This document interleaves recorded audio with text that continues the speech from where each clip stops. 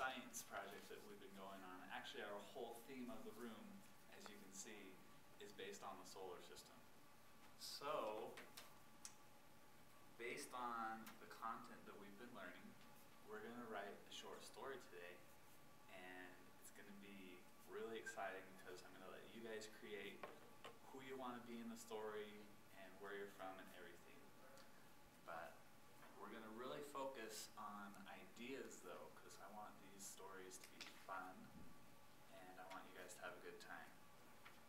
So to start out, or to demonstrate this story, I wrote a short story.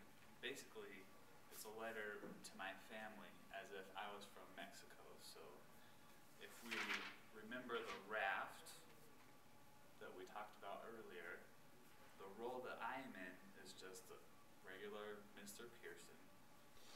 The audience is to my family. The format is in a letter. And the theme is my trip to Mexico.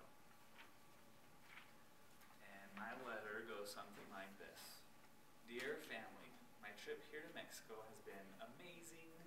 I have been to places such as the poor regions of Iztapalapa, the pyramids of Teotihuacan, the volcano of Parangaricutinicuaro, and the mountain ruins of Tepoztlan. I lived through the monsoon season here, where it would rain more in one day than it does all year in Nevada. There are several areas here where the jungle terrain seems never ending. It is a huge change from the deserts I'm used to. The people here are very friendly and nice also. They do say things such as ¿qué tal? Or ¿de dónde viene? Which now I know are actually good things. So that's just a short letter to my family to let them know a few things about Mexico, and I try to make it fun with weird words and stuff like that, and sayings from the Spanish language. And so, did you guys like that?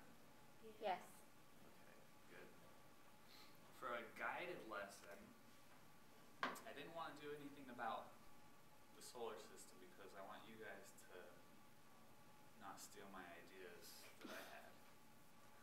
For a guided lesson though, I thought we would make a thinking map that was comparing and contrasting, just for an idea, the sun and Earth. And so,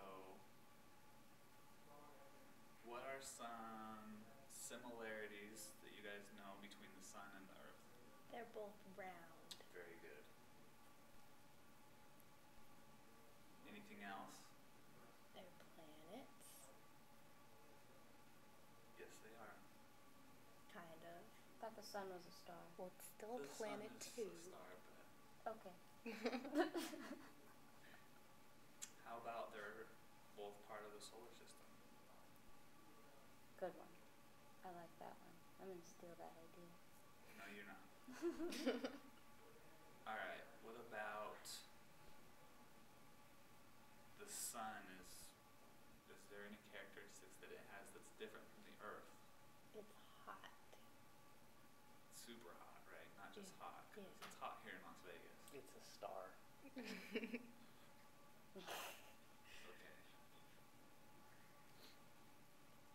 Star, It's yellow. hot, yellow.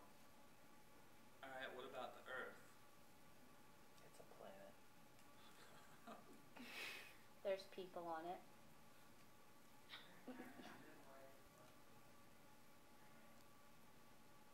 People. Anything else? How about it has water? And dirt. Dirt.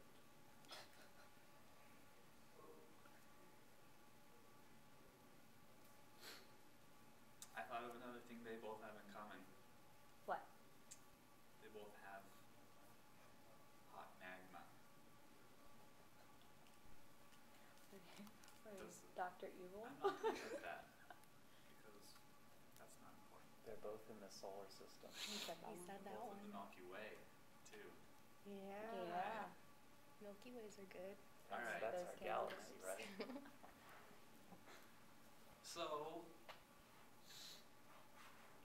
if we're thinking about our raft, we've already come up with,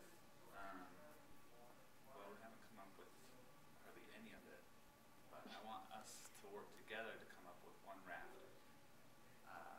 What do you guys think let's work backwards, our topic. Do we want to be from the sun or from the earth? And we're writing about the sun or we're writing about the earth? Maybe we should be from the earth. We're from the earth, writing about the sun. Mm-hmm. All right, so the topic is sun. What kind of format do we want? We could be writing a letter, we could be writing a news article. A warning bulletin. What was that? Warning bulletin. Very good. Warning bulletin. Who is our audience? We're the earth. Yes, we're the earth writing about the sun. How about the sun is the audience? Yeah. So we're writing about the sun to the sun?